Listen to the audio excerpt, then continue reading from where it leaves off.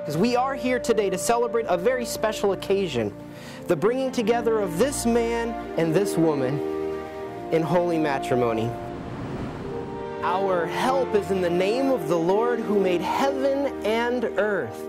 And no better place, more fitting place than this, to remember our Lord and how great and how mighty and how beautiful He is.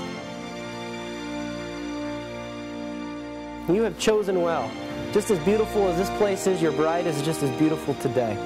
And Monique, do you take this man to be your husband, to live with him after God's commandments in marriage?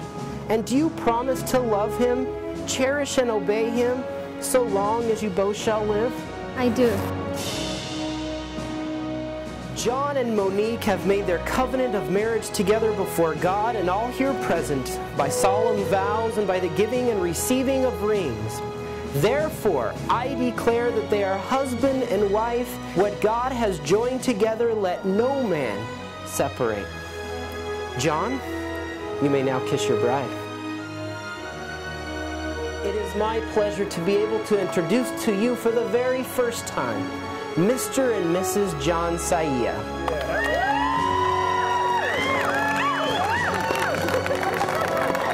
The honor was for me to be his best man.